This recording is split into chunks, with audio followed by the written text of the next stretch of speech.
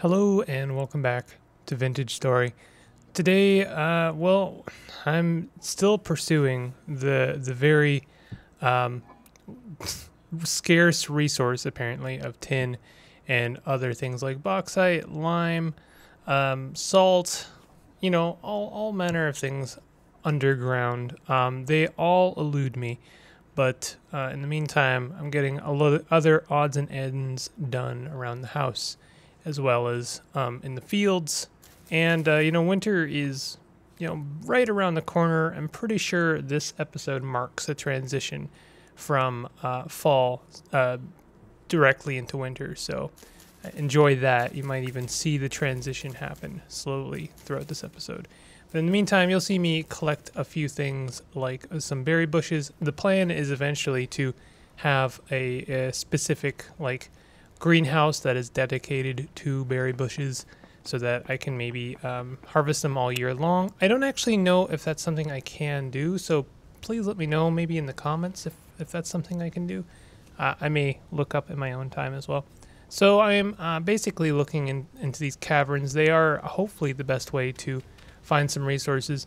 I may have to stop relying on the kind of topiary search function of the prospector's pickaxe. It seems to, gives you things like 2% on bismuthite.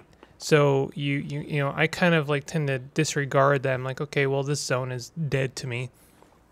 But I might end up finding more resources if I stay a bit more dedicated to it and just use the node search function in order to find it.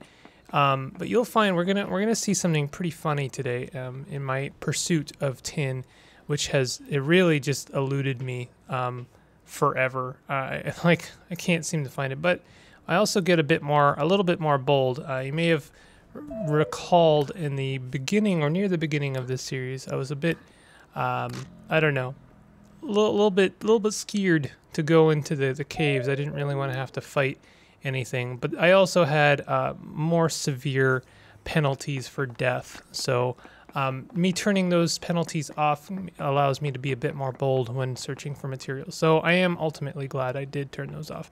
And hey, we found some saltpeter. Like I mentioned, saltpeter is going to be very helpful for farming. But in case you missed it, basically saltpeter makes up the other half of the required nutrients that soil needs in order to make some really healthy crops. So saltpeter is very helpful. It is also technically helpful for making explosives, but I don't think I'm really going to get into that. They are really expensive, and I don't think that they're really worth it compared to just mining. I'm not sure why they're in the game, but I guess I guess this is me dying to the wolf again.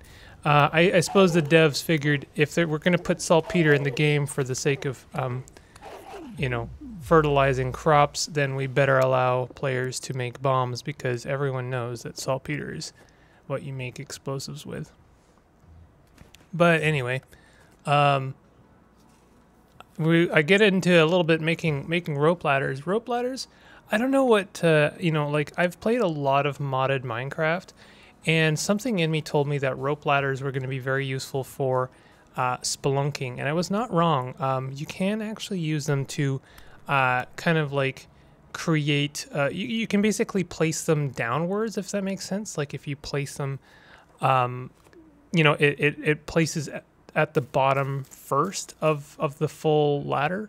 So it means you can climb down things a bit more easily. Here's me, I'm trying to, slowly baking these shingles, yeah. Baking these shingles, this is going to be a long process, but do it a little bit every day, and eventually it will be done. It'll be done before we know it. I love that kind of iterative process in Vintage Story. Getting back to saltpeter and digging for resources. Saltpeter is a pretty good find, but ultimately we still really want to find things like lime and or bauxite. I believe is the better one, or maybe just serves the same function. And of course we want to find tin, but I'm still a little bit new to using the prospector's pickaxe. I will get used to it. I have looked up a bit of tutelage tutorials to try and figure out how best to use it and how to sort of figure out what it's telling you. And it is subtle. I will say it is subtle, but once you recognize the signs of minerals, it's actually it's a lot more intuitive than you might think. So I don't know. I guess every episode I'm going to be doing some metalworking and smithing, and as I say, I'm refining this workshop and the flow of things. So I figure, I may as well have my hammer right above the anvil. It looks nice, and it also serves a function. And that's ultimately my style. As I want form and function to shake hands in that regard. But I figure I need a new sword. I broke my sword in that last cave spelunk, and so I need to replace it. But luckily, I don't have to. I don't have to do like smelting and using a mold to make my sword. I can do some metalworking and smithing, so that works a lot better. And I do like this. Like the subtle kind of progression in how you do things in Vintage Story is quite nice. You do save a couple of steps, not a lot, but a few. And then eventually, once I start building our windmill and having automation as an option, then things will really start to speed up, and I'll be able to do some really easy things like, basically make iron ingots without having to do any smelting, and it'll be very quick, fast on a windy day. So refining the cellar here and there. This cellar, spoiler alert, completely changes in the next episode, but I figure improving things here and there by little bits. It's not really groundbreaking. It's not world changing, but it is slight improvements. I have been making a note to include every time I go to sleep, by the way, so that you have a general sense of the passing of time, like how many days has it been since I started this series. I don't think I've caught every single one, but I've mostly caught every one, so you could actually keep an eye on like how many days has passed in game, which I think is fun, but I don't know if it's necessarily interesting to anyone. That wolf, I don't know, they fell down into this hole, and I really just wanted to take care of them as quickly as possible. And you'll notice, like, every time a wolf is about to attack you, it does that howl. They run away as soon as they know they're about to die, but that's when you gotta chase them down, because that means they have no time to recover. And this was a particularly frustrating moment because I was trying to claim my resources. Fat is a particularly important resource. Luckily, there was no fat, and I just got that, but I was really struggling with the UI there. Both the wolf inventory as well as my character screen kind of popped up when I didn't want it to, and it genuinely led to my death. But that was a part and parcel, the game showing me things I didn't want to see, and also me just panicking because there's a lot of stuff going on. But I guess I don't know who I credit that kill for, either the wolf or the dwellers, but I generally give it mostly to the wolf. So here we are again. We know this. I know this feeling well as trying to find tin, and I keep seeing no native copper, 20% or 30% absolute, like very good high yield of copper. But I don't want copper. I want tin, so we can finally pull ourselves out of this copper age into something a bit more industrial. But it proves to be a challenge. However, we do here find minuscule amounts of cassiterite, which is tin. And I don't know if this is when I get really close at some point to finding tin, but I think in this point I was just like sort of gave up and like, oh, minuscule amounts, not worth it. I'll just take what I see, which is the brown coal. Brown coal, I don't yet know how I'm going to use it. I don't know how I'm supposed to fit it into my process. So right for now, I've just been kind of collecting it and calling it a day. Black coal is the next stage up, and that is what we need to make steel, I believe. But I can't even mine that. Black coal actually requires like iron and even possibly like meteoric iron tools to craft or mine. So not there yet. I do, I won't spoil it, but I do get some black coal, I think in the next episode, but that's a particularly significant event, so I won't spoil that. I was really kind of sad that I couldn't find anything useful in this zone because I just thought it would be such a nice zone to turn into a mine, which is typical human thinking. Oh, look at this really beautiful little area. That would be great to turn into a nasty mining shaft. Yeah, let's just like strip mine this beautiful landscape. That would be just top tier. Yeah, see, there is politics in your Vintage Story playthrough. I think rightfully so in a way. But anyway, this is a particularly interesting. I like to, if I see a platform like that, dig it up or break it right away so that I don't have to deal with it later. And it can be a little bit useful. Wasn't particularly in this case, but it can be, just to like kind of even out the descent downwards and give you more things to jump down on. I don't know. It can be good. I just kind of like looking at it, to be honest. When you step on a big old platform of sand and watch it all cascade downwards into a cave or cavern. Oh yeah, here it is. Yeah, I found some quartz and then get absolutely destroyed by 3 wolves. 3 wolves are just like happened to pop up there. That was like truly day ruining event there. We gotta do our medial tasks, grinding bones, make sure we grind them up, mostly to save on inventory space. I guess I could just keep them as bones, but I'm gonna have to grind them eventually anyway, and it will be useful for our greenhouses once we get those up. So it's an important task, not necessarily a priority, but got to do it at some point.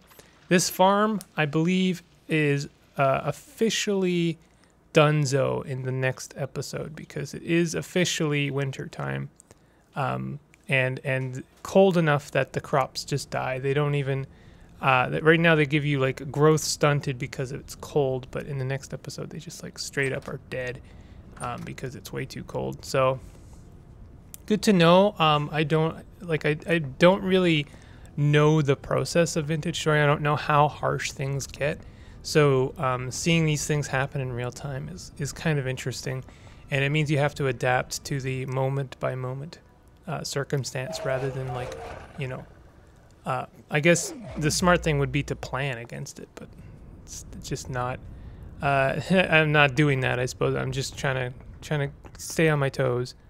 Still looking for that cassiterite. There it is, minuscule amounts of cassiterite, not anything else. Oh yeah, and then we get destroyed by, I think this is maybe the same 3 wolves.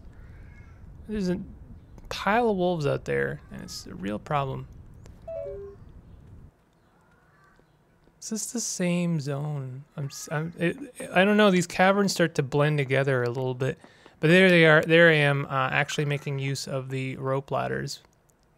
But then, oh yeah, this is great.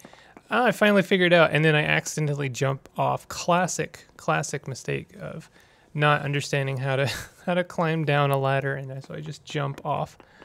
Love that. That is really, really top tier. That's a classic Half-Life moment right there. Anyone who's played the original Half-Life will know exactly what I'm talking about.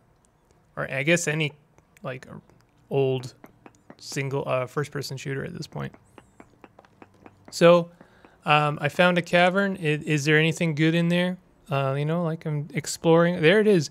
Cassiterite, verified trace amounts. That is with the node search function, by the way. So that means there's within 8 blocks in all directions, there is a small amount of cassiterite, which is really important. So we know that there's actually tin nearby.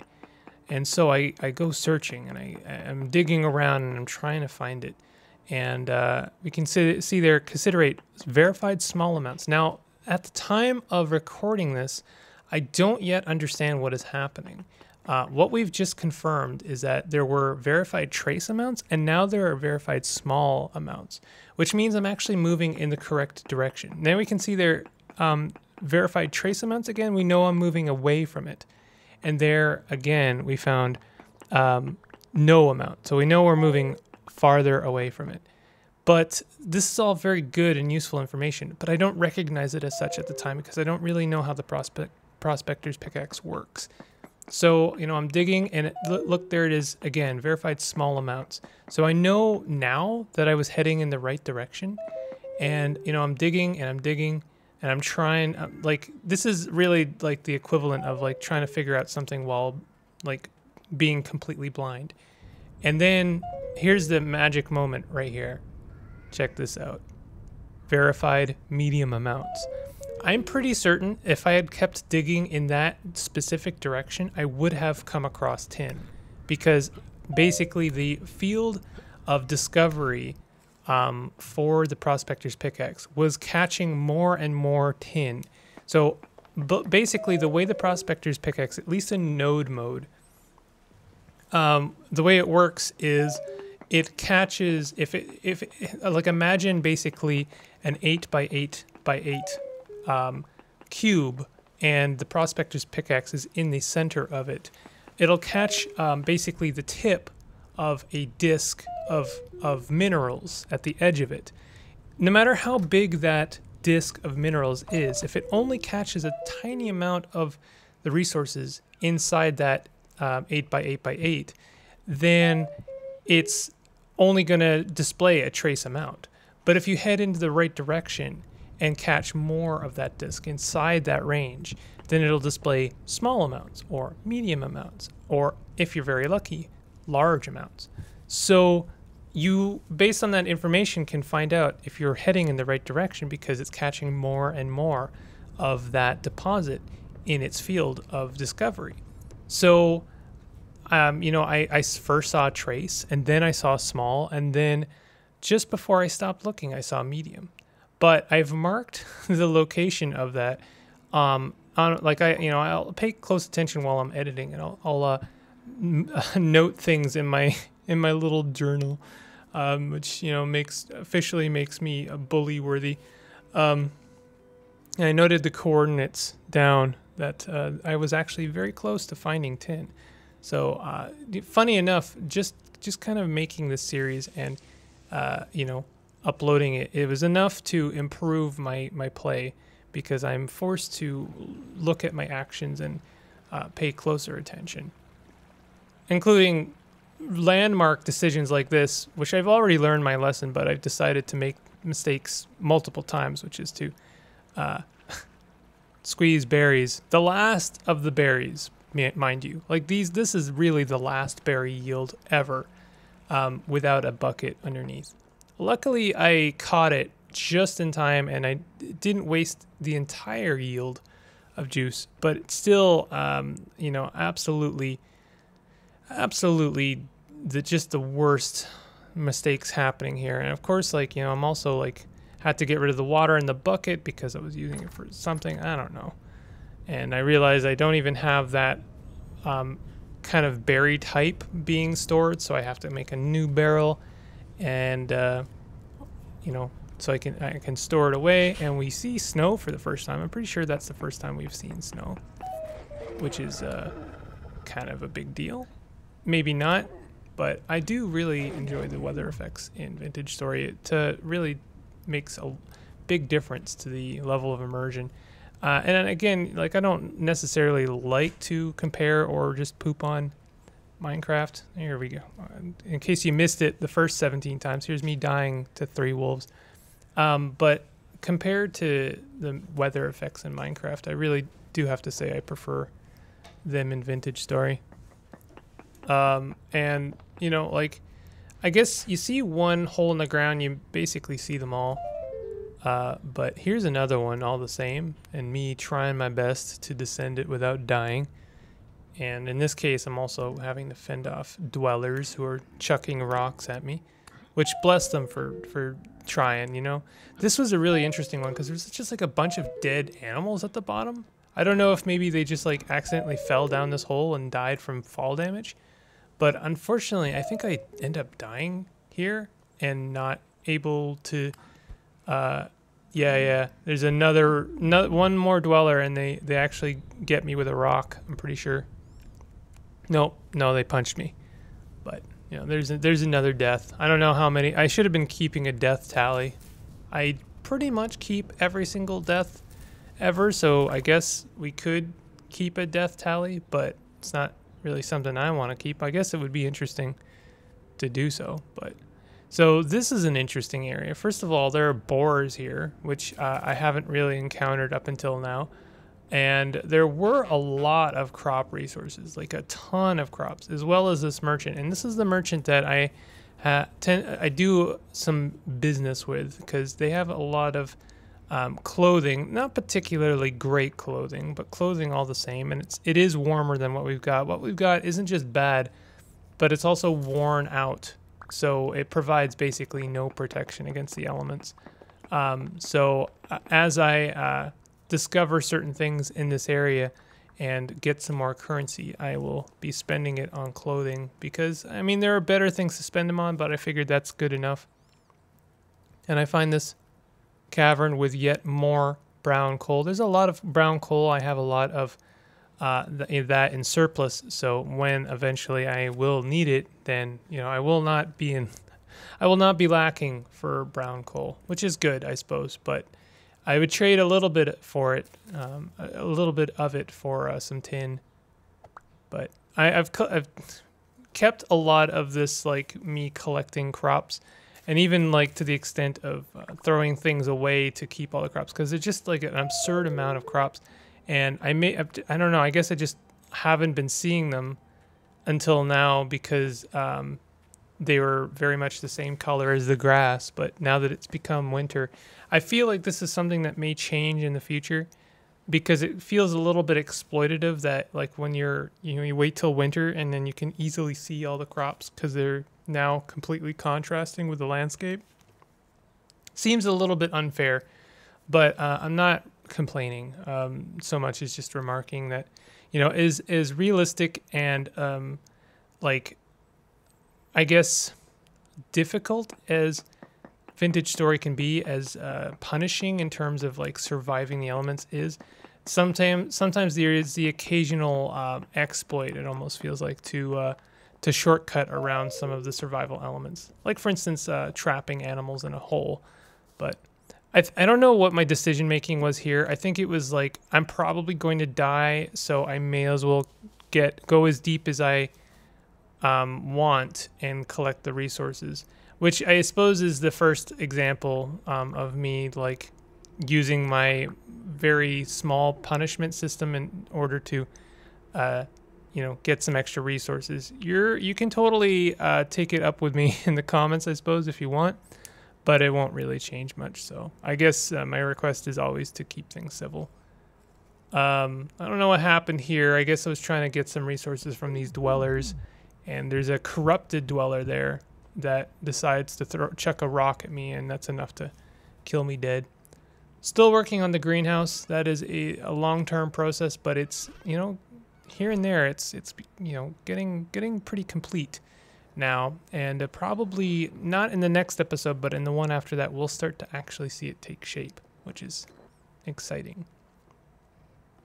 Gotta do our medial task, turning grain into flour, and I make a couple of mistakes in terms of preservation, but for the most part, I am trying to keep our grains as flour until basically I have enough materials to make pies with, and I think pies are basically my preferred form of food, because they're kind of an easy way to just like throw all of our food into one source, and it's also, they're stackable, so they're easy to take with you, and it's enough food and calories to kind of keep you through the day. So I like pies as a form of keeping your dude fed. So that's that's what I'm going to be doing, and it means we can keep basically half of the required resources as grain, which like keeps for years, like actual years in game.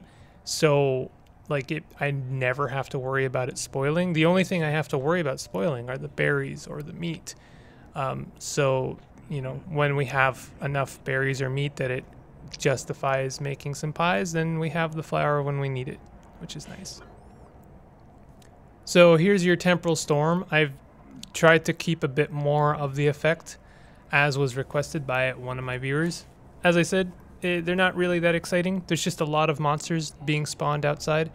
I don't really plan on going outside to see what that looks like, but I guess I could.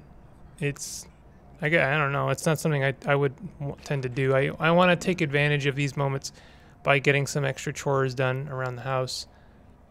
So here we are turning. This is, I don't know, kind of technically a mistake. I'm turning my flour into dough, which is exactly what I said I shouldn't do. But I guess my justification was I have enough resources to make some pies. I had quite a lot of turnips that I had collected in the wild, and a bit of parsnip, so we could make some mixed vegetable pies, which just look really cool. I like them. I don't know. I get excited about really lame stuff like that, I guess. And the little touches and details in Vintage Story, just, you know, they tickle me. You know, I appreciate them. So, yeah, there's some really the nasties in Vintage Story ramp up over time. So we have like corrupted dwellers outside that could basically take you out with 1 or 2 punches. And especially since I have no armor to speak of, which is something I probably should fix, but don't really plan on it. My high score, by the way, I tend to burn or ruin at least 1 pie every single time I decide to make pies. I tend to make 4 or 5-ish pies, and I think at this point I've figured out that the most number, like the highest number of pies you can make while the oven is still hot enough to bake is about 4. So if I want to make more than like 4 pies, then basically I should have a second oven on the go. Which, you know, I think that there's a justification having more than 1 oven, but it is a lot of time and clay I have to spend in order to make that happen. Still, though, I think the plan is eventually to have a really nice kitchen with all of the resources I need.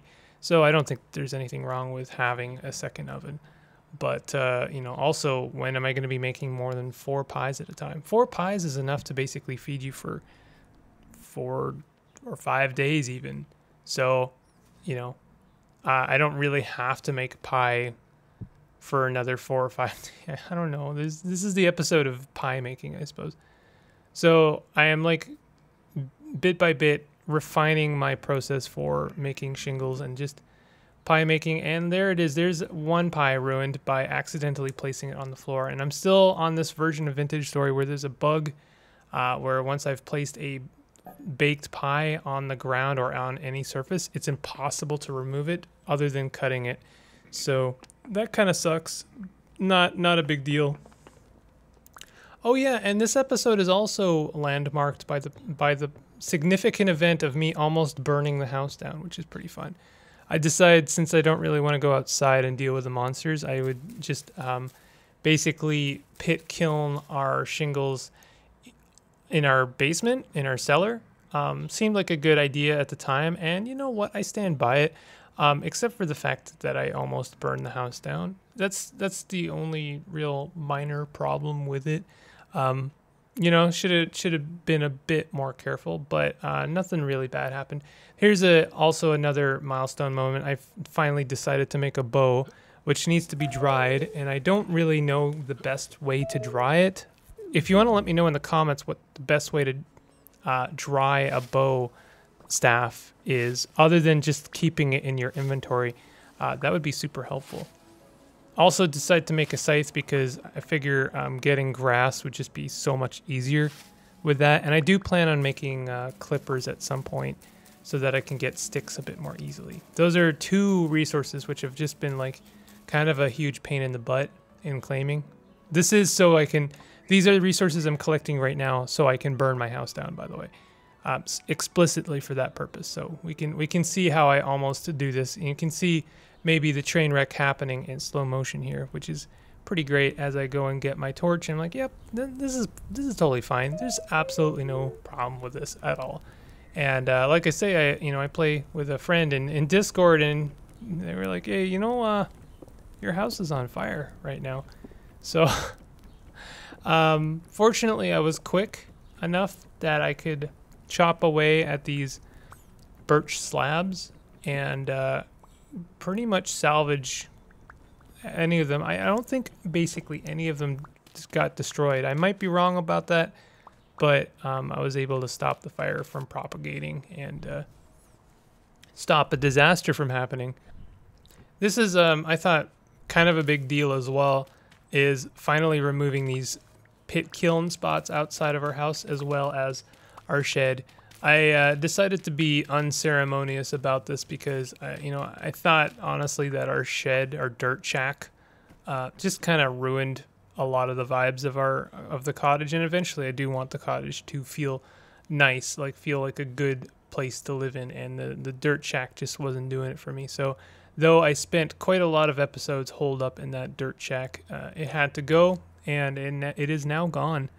And I am officially living exclusively in the cottage, although I have been basically for the last few episodes. I haven't gone into the dirt shed for any purpose other than testing the prospector's pickaxe in the mine down there. The mine got buried under snow, which I thought was kind of hilarious. So I don't really plan. I didn't even unbury it because I don't really want to do much more with that mine shaft. In fact, it kind of bothers me that it's there in a way. But here I am just trying to kind of pretty up this staircase into our cellar. I figured it was a little bit lacking. It looked a little bit, I don't know, too symmetrical, and I wanted it to look a bit nicer and maybe just trim a bit on the staircase leading up, which right now goes nowhere because there is no second floor, but I figured there would be eventually. And spoiler alert, I do have a change of heart about the staircase in the next episode, basically right away, so that goes bye-bye. But it may come back, I don't know, we'll see how I feel. This is a work in process. But anyway, that's going to do it for this episode. I hope you enjoyed it. If you did, definitely hit that like button and consider subscribing for more content like this.